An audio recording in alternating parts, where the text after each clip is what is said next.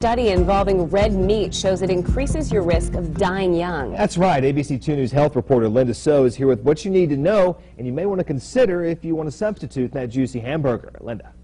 Well, according to this study, instead of getting your protein from red meat, try legumes or nuts. Researchers at the Harvard School of Public Health found that replacing just one serving of red meat per day with those healthier options can decrease your chances of dying by as much as 20%.